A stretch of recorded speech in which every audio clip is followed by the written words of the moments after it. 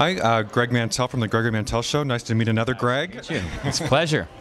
So you're out here today for the Art and Soul. Actually, you were doing the PSA. You were in there singing your ABCs? Yes, I sing my ABCs. I hope I do well. So are you're musical?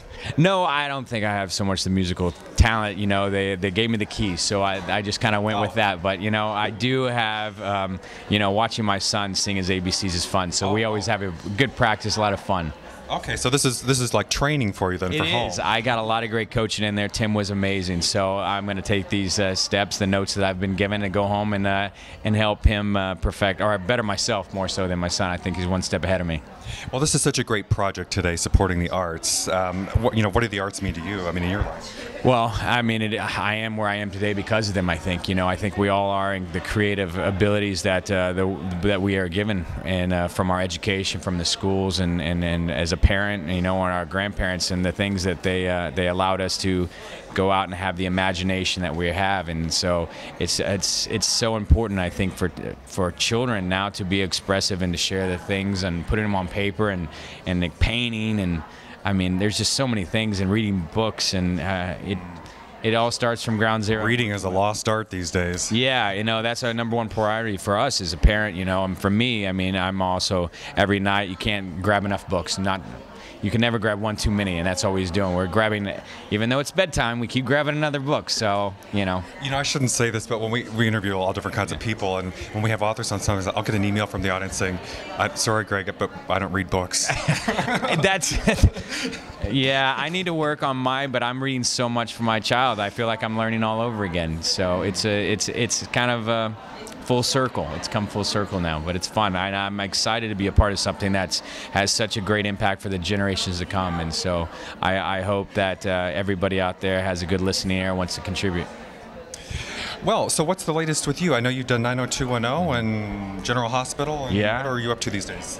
Well, going from the original 90210 to back to it's a new recrafted, new shape, new cast is pretty amazing.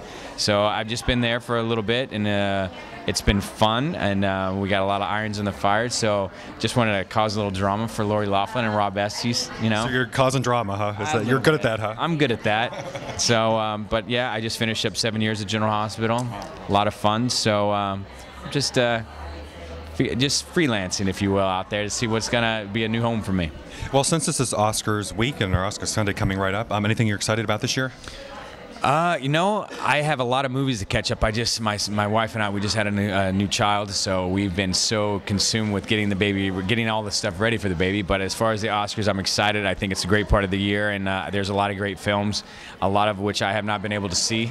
You'll be running DVDs, right? Yes, I will be. I'm, you know, a lot of.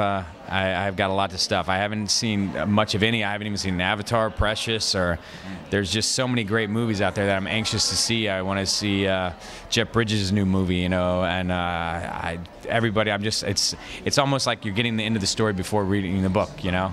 So that's kind of where I'm way behind and a lot of catching up to do.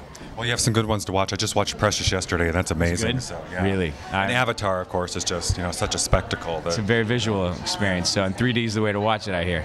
It is, and I love the fact that everything. Maybe you'll be 3D on TV too eventually, because I love the way the movies are going 3D. Yeah, I've heard it's the only way to do it now. You know, I'm glad it's becoming such a popular thing again, because they made 3D, you know, and it was never getting, you know. It didn't catch on, you know. Yeah. Well, and because they're making so much money with it, I think. Yeah, the whole IMAX 3D stuff, I think it's amazing. It's fun for the audience because you really feel like fun. Yeah. In Avatar, sometimes I had to like turn away because I have a thing with heights, and I felt like I was gonna go over the edge. So.